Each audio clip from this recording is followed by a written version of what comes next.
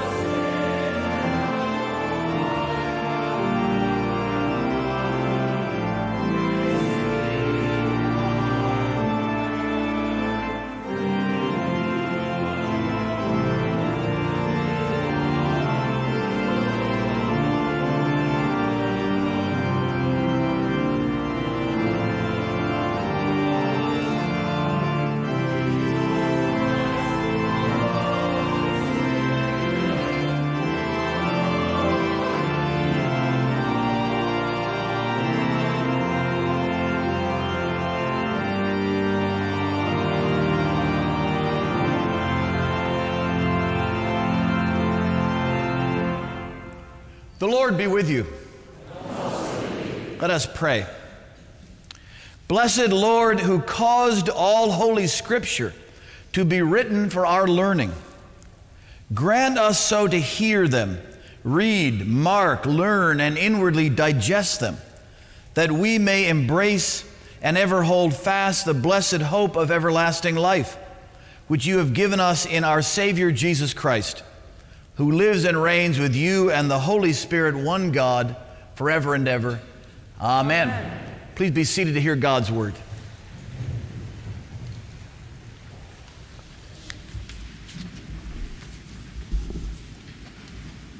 A reading from the prophet Daniel.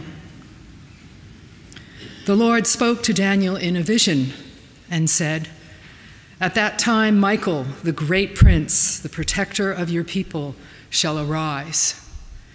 There shall be a time of anguish, such has never occurred since nations first came into existence. But at that time, your people shall be delivered, everyone who is found written in the book. Many of those who sleep in the dust of the earth shall awake, some to everlasting life, and some to shame and everlasting contempt. Those who are wise shall shine like the brightness of the sky, and those who lead many to righteousness like stars forever and ever." The word of the Lord. Thanks.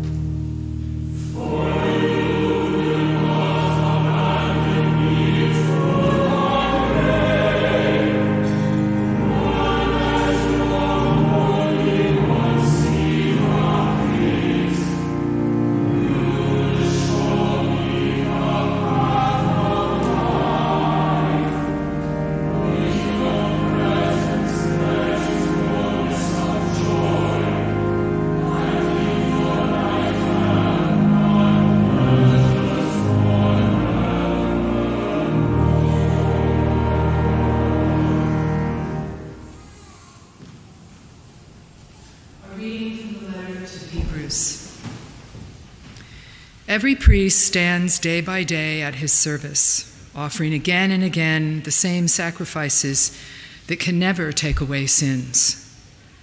But when Christ had offered for all time a single sacrifice for sins, he sat down at the right hand of God and has since then been waiting until his enemies would be made a footstool for his feet. By a single offering, he has perfected for all time those who are sanctified. The Holy Spirit also testifies to us, "This is the covenant that I will make with them after those days, says the Lord. I will put my laws in their hearts, and I will write them on their minds. I will remember their sins and their lawless deeds no more. Where there is forgiveness of these, there is no longer any offering for sin. My friends, since we have confidence to enter the sanctuary by the blood of Jesus, by the new and living way that he opened for us through the curtain, that is, through his flesh, and since we have a great priest over the house of God, let us approach with the true heart in full assurance of faith, that our hearts sprinkled clean from an evil conscience and our bodies washed with pure water. Let us hold fast to the confession of our hope without wavering, for he who has promised is faithful. Let us consider how to provoke one another to love and good deeds, not neglecting to meet together, as is the habit of some, but encouraging one another all the more as you see the day approaching. The word of the Lord.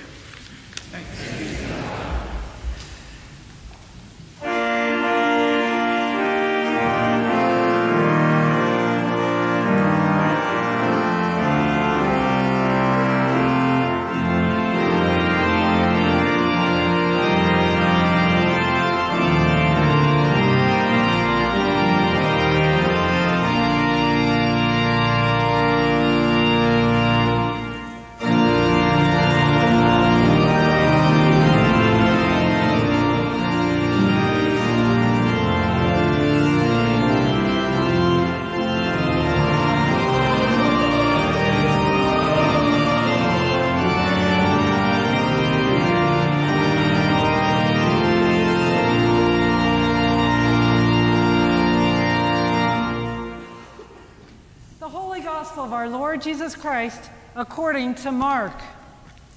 Glory to you, Lord Christ. As he came out of the temple, one of his disciples said to him, "Look, teacher, what large stones and what large buildings." Then Jesus asked him, "Do you see these great buildings? Not one stone will be left here upon another. All will be thrown down." When he was sitting on the Mount of Olives opposite the temple, Peter, James, John, and Andrew asked him privately, "Tell us, when will this be accomplished?" Then Jesus began to say to them, "Beware that no one leads you astray. Many will come in my name and say, 'I am he,' and they will lead many astray. When you hear of wars and rumors of wars, do not be alarmed. This must take place, but the end is still to come. For nation will rise against nation, and kingdom against kingdom. There will be earthquakes in various places.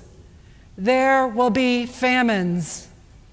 This is but the beginning of the birth pangs." The Gospel of the Lord. Praise to you, Lord Christ.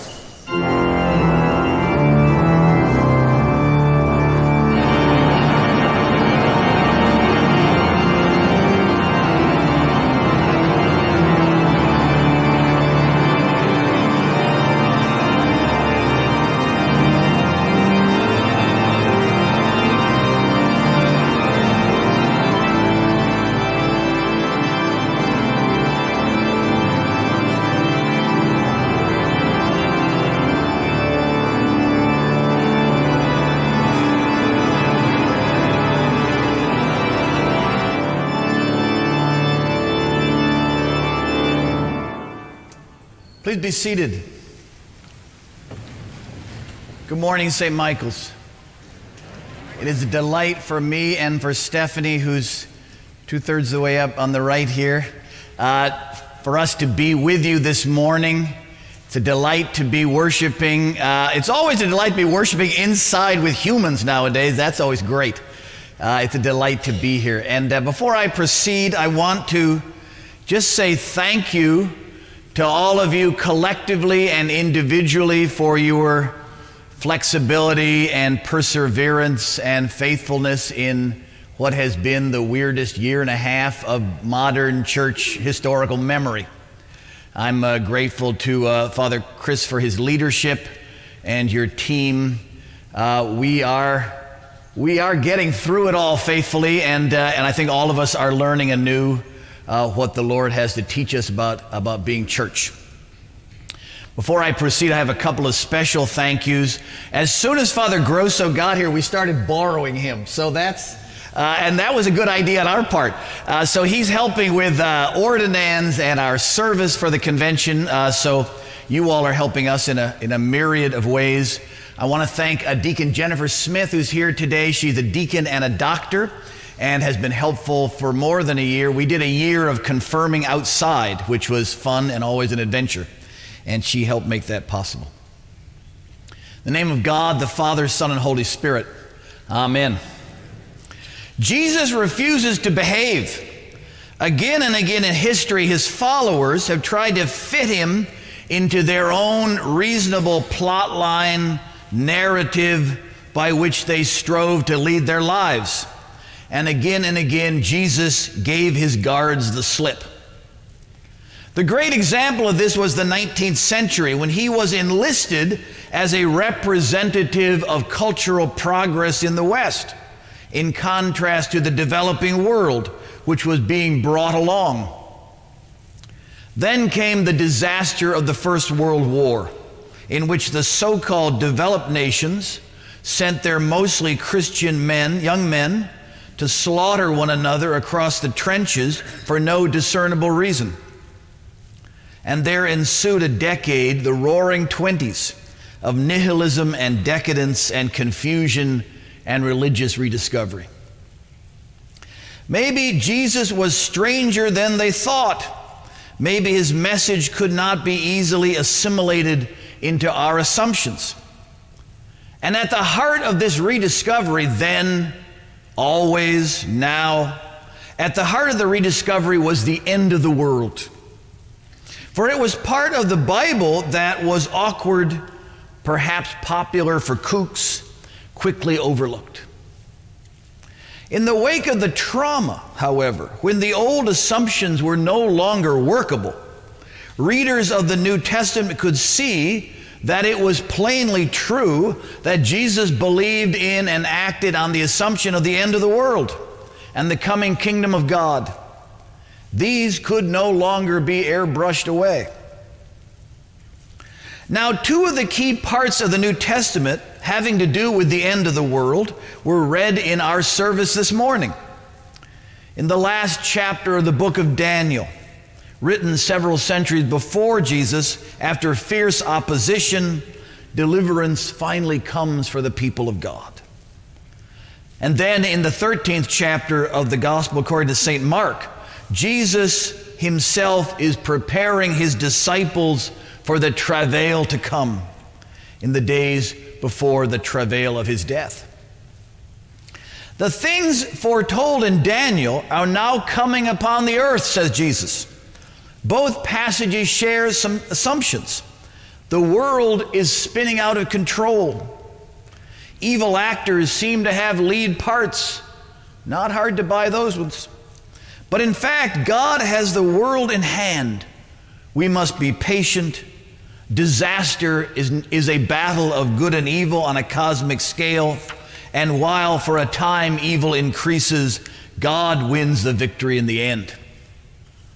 Then we will see then we understand things that we thought were meaningless suffering to actually be what Jesus calls the birth pangs of the new world.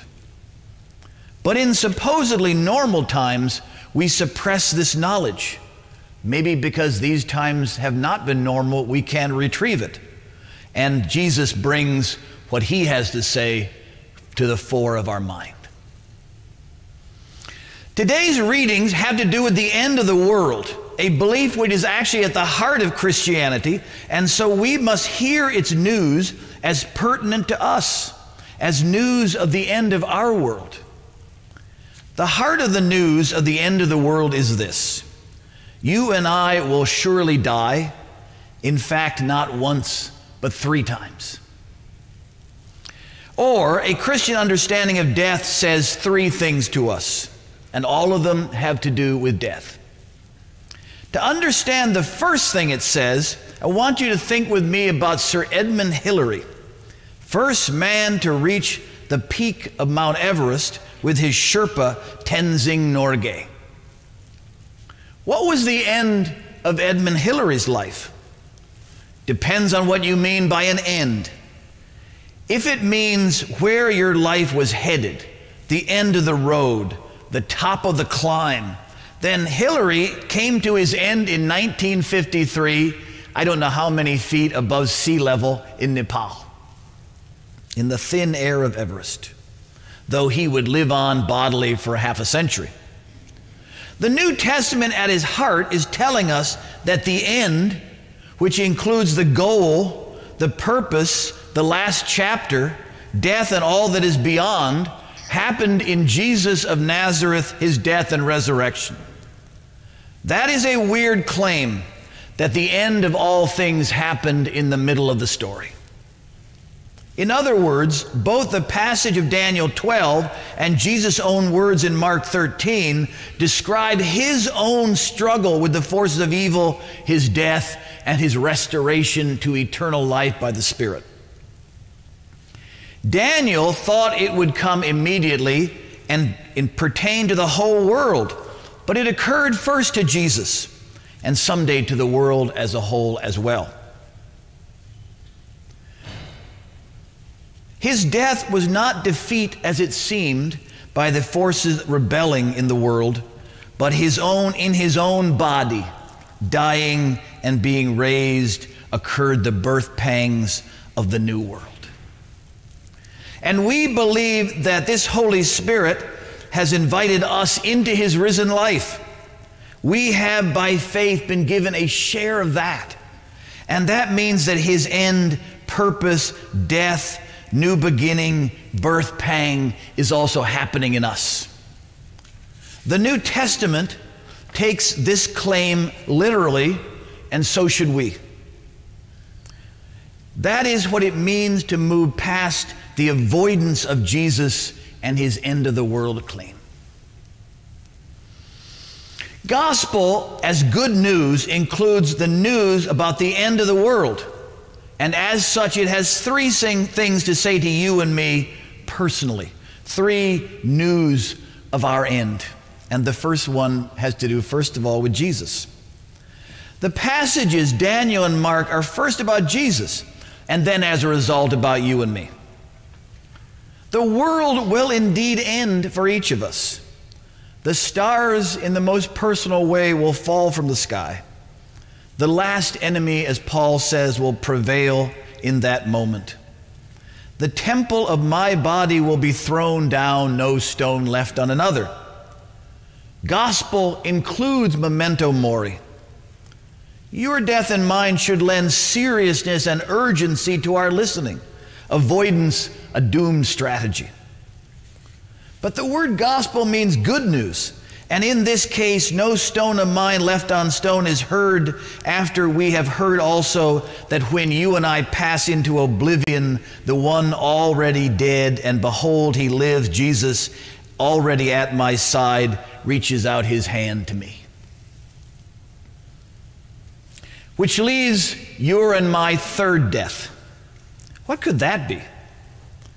Be it by ice or fire, a bang or a whimper, an end will come upon the world and all its people, as both Daniel and Mark say, and so does science for that matter.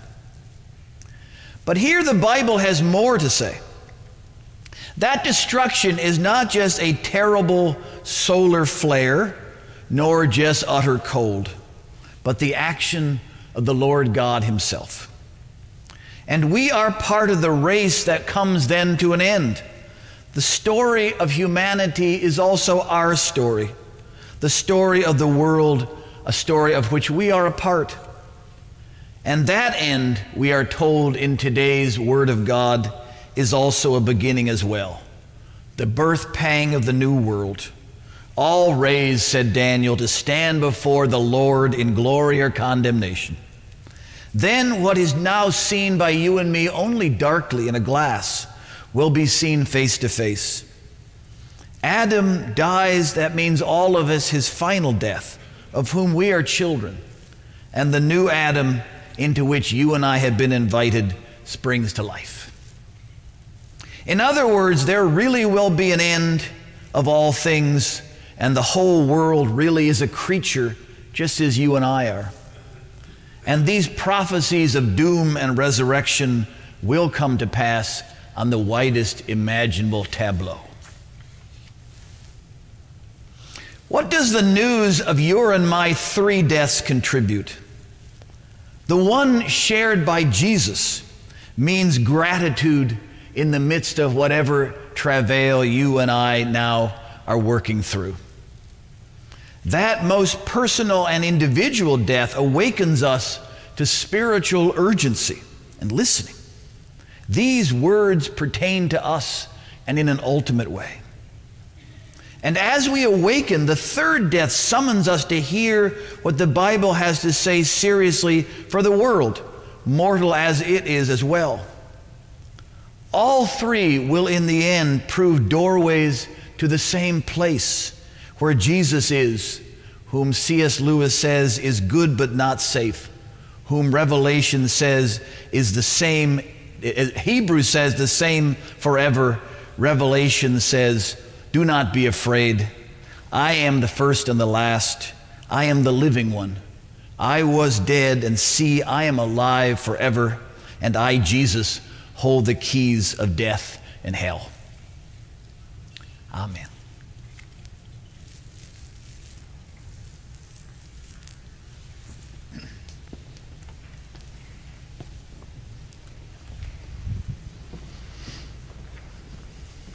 Now I invite you all to stand. And joining with Christians around the world, let us profess our faith in the words of the Nicene Creed. We believe in one God, the Father, the Almighty, maker of heaven and earth, of all that is seen and unseen. We believe in one Lord Jesus Christ, the only Son of God, eternally begotten of the Father, God from God, light from light, true God from true God, begotten, not made, of one being with the Father. Through him all things were made. For us and for our salvation, he came down from heaven.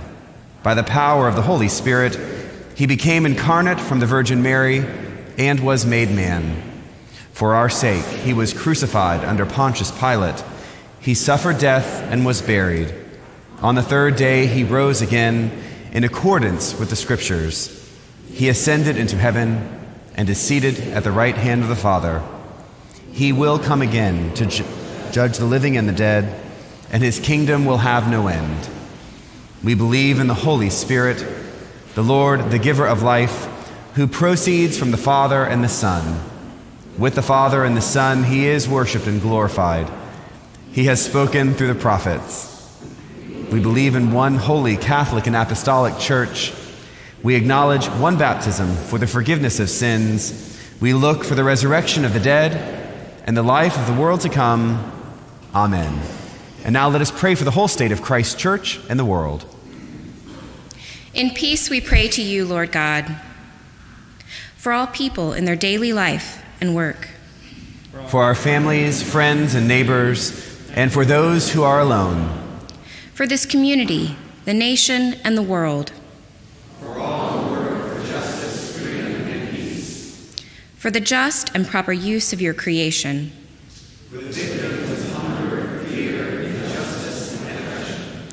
For all who are in danger, sorrow, or any kind of trouble. For those ministers of the sick, friends, and needy. For the peace and unity of the Church of God.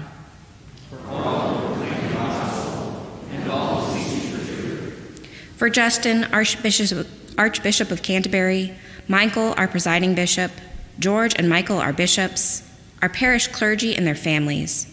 For the Vocations Ministry, the Real Estate Advisory Committee, and for all bishops and other ministers. For all who serve God in the church. For the special needs and concerns of this congregation, we pray for all those on the St. Michael prayer list and for Brian Bongiorno, Terry Dimmler, Carol Imperial, Bruce Pingree, Alexandra Pingree Smith. Hear us, Lord. For your mercy is great. We thank you, Lord, for all the blessings of this life. We give thanks for the joyous birth of Davis Everett Charhone. We will exalt you, O God, our King. And praise your name forever and ever. We pray for all those who have died, especially Ann Anderson, Martha Louisa Parker Deaver, Patricia Gevertz, Pearl Ann Weibolt Sepp, that they may have a place in your eternal kingdom. Lord, let your loving kindness be upon them. Almighty and eternal God, ruler of all things in heaven and earth, mercifully accept the prayers of your people and strengthen us to do your will through Jesus Christ our Lord. Amen. And now, kneeling as you are able, let us confess our sins against God and our neighbor.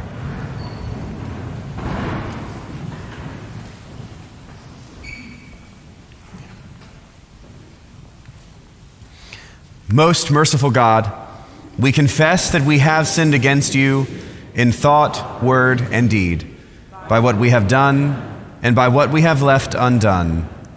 We have not loved you with our whole heart. We have not loved our neighbors as ourselves. We are truly sorry, and we humbly repent. For the sake of your Son, Jesus Christ, have mercy on us and forgive us, that we may delight in your will and walk in your ways, to the glory of your name. Amen.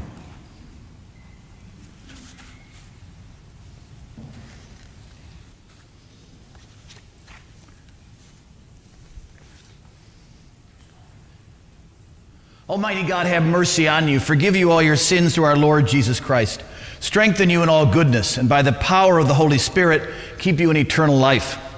Amen. Amen. The peace of the Lord be always with you. And also with you. Peace.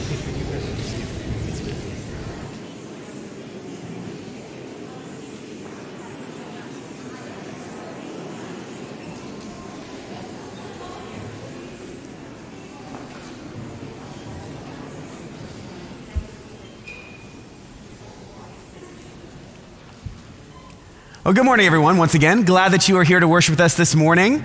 If you are new or visiting with us this morning, please know you are very welcome. We would love to get to know you better and to connect you here at St. Michael. And so I want to encourage you to grab the card that you can find in the pew back in front of you. Send us your contact information either there or visit our website, stmichael.org, and we will be in touch to help connect you here to this congregation. And if you have prayer requests, you are invited to submit those prayer requests on those cards, and we will pray for you this week as well. Looking ahead, there are a number of things that we have going on here at St. Michael, but before we get to a few of those announcements, a special word of welcome to our Bishop, George Sumner, and our Deacon, Jennifer Smith, who is here with us this morning. And this, the 6th anniversary of Bishop Sumner's consecration here as the Bishop of Dallas. So we're very glad to share this day with him. Thank you for being here. And as a note, as we approach Thanksgiving and Advent, there are many things going on here at St. Michael, and I want to make sure that you will plug into those. First off, on Sunday, November 28th, we will have our Advent Festival here. That's the first Sunday of Advent, and you're invited to join us here for a special service in the evening. We'll make Advent wreaths together in the garden cloister. There's an outreach project, especially for our teens who need some outreach hours. You can meet St. Nicholas. So if you've got young children in your life, you can meet St. Nick and take some pictures. It's a big, fun evening. And so do mark that the Sunday after Thanksgiving to join us here as we kick off Advent. And there are many ways that you can give and make an impact in our community through outreach here at St. Michael. And two of our big Christmas projects, I Believe in Angels and Heart of Giving, have already kicked off. And we will have representatives at tables in the hallways throughout the building today. And we encourage you to participate in those good ministries as we help meet the needs of our neighbors here in Dallas and beyond. And lastly, a note that today's offering goes to support the bishop's ministry. So all the loose plate offering that you make today will help support the ministry that Bishop Sumner does here in Dallas and throughout the Anglican Communion. And so please be generous. Now, today is also birthday Sunday.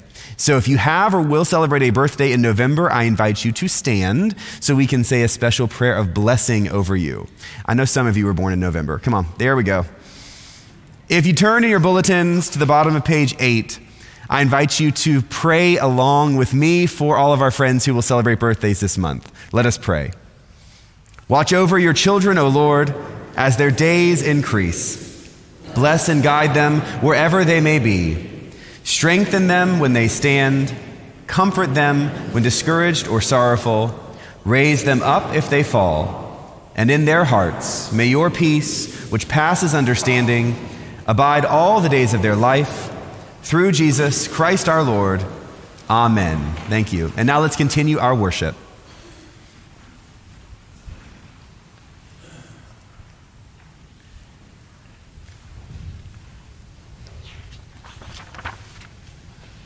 Those who are wise shall shine like the brightness of the sky, and those who lead many to righteousness like the stars forever and ever. Amen. Amen.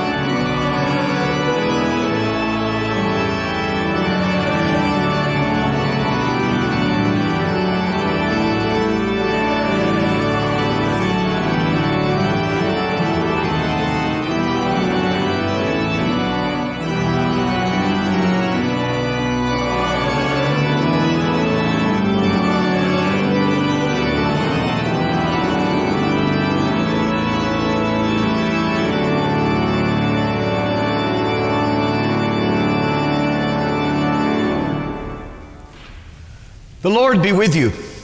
And also with you. Lift up your hearts. We lift them to the Lord. Let us give thanks to the Lord our God. It is right to give him thanks and praise. It is right and a good and joyful thing, always and everywhere, to give thanks to you, Father Almighty, creator of heaven and earth, through Jesus Christ our Lord, who on the first day of the week overcame death and the grave, and by his glorious resurrection opened to us the way of everlasting life. Therefore we praise you, joining our voices with angels and archangels and with all the company of heaven, who forever sing this hymn to proclaim the glory of your name.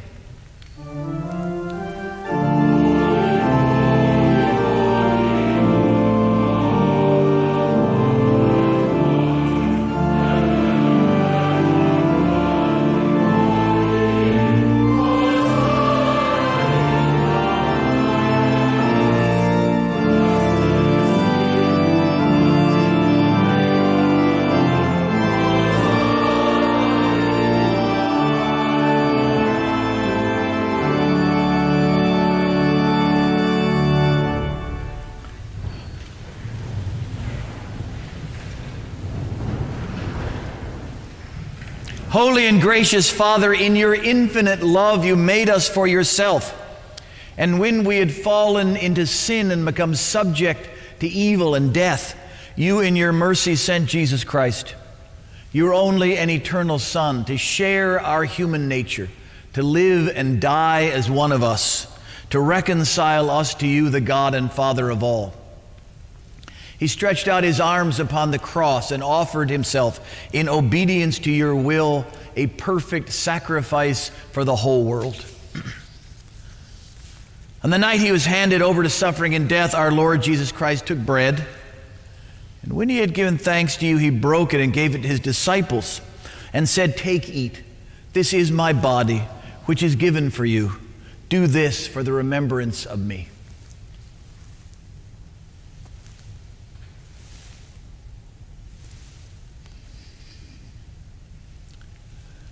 After supper, he took the cup of wine. And when he had given thanks, he gave it to them and said, "Drink this, all of you. This is my blood of the new covenant, which is shed for you and for many for the forgiveness of sins. Whenever you drink it, do this for the remembrance of me."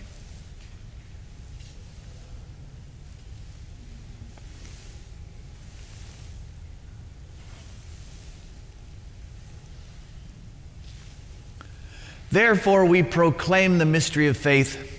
Christ has died, Christ is risen, Christ will come again. We celebrate the memorial of our redemption, O Father, in this sacrifice of praise and thanksgiving. Recalling his death, resurrection, and ascension, we offer you these gifts. Sanctify them by your Holy Spirit to be for your people the body and blood of your Son, the holy food and drink of new and unending life in him. Sanctify us also that we may faithfully receive this holy sacrament and serve you in unity, constancy, and peace. And at the last day, bring us with all your saints into the joy of your eternal kingdom. All this we ask through your Son, Jesus Christ. By him and with him and in him, in the unity of the Holy Spirit, all honor and glory is yours, Almighty Father, now and forever. Amen. Amen. And now, as our Savior Christ has taught us, we are bold to say, "Our Father, who art in heaven, hallowed be thy name. Thy kingdom come, thy will be done, on earth as it is in heaven. Give us this day our daily bread, and forgive us our trespasses, as we forgive those who trespass against us. And lead us not into temptation, but deliver us from evil. For thine is the kingdom, and the power, and the glory, forever and ever. Amen."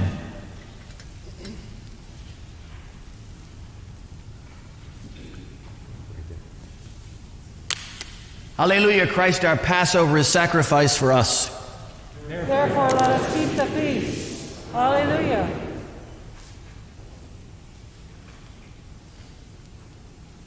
The gifts of God for the people of God. Take the remembrance that Christ died for you and feed on him in your hearts by faith with thanksgiving.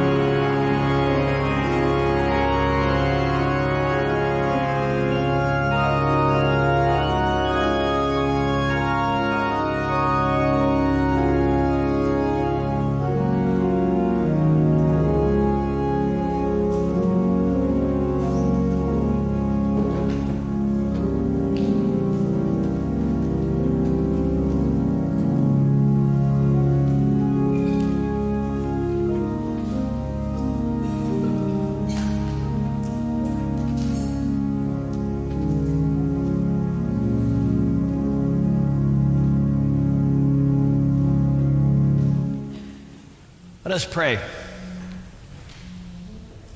Eternal God, Heavenly Father, you have graciously accepted us as living members of your Son, our Savior, Jesus Christ, and you have fed us with spiritual food in the sacrament of his body and blood. Send us now into the world in peace, and grant us strength and courage to love and serve you with gladness and singleness of heart, through Christ our Lord. Amen. The peace of God, which passes all understanding, keep your hearts and minds in the knowledge and love of God and of his Son, Jesus Christ our Lord. And the blessing of God Almighty, the Father, the Son, and the Holy Spirit be upon you and remain with you now and forever. Amen. Let us go forth in the name of Christ. Thanks be to God.